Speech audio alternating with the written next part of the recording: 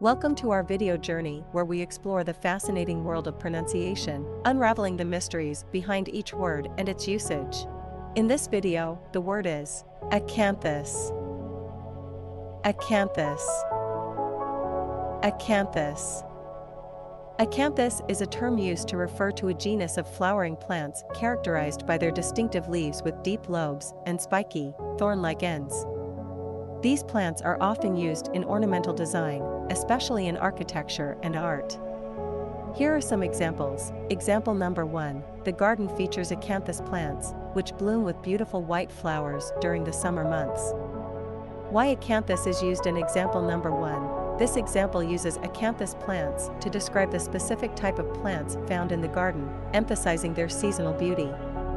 Example number 2. The acanthus pattern on the wrought iron gate showcases the skilled craftsmanship of the blacksmith. Why acanthus is used in example number 2. Acanthus pattern refers to the ornamental design on the gate, highlighting its intricate and expertly crafted details. Stay tuned for more linguistic wonders and join us in unlocking the magic of language. Thanks for watching, and until next time, keep speaking, writing, and embracing the beauty of words.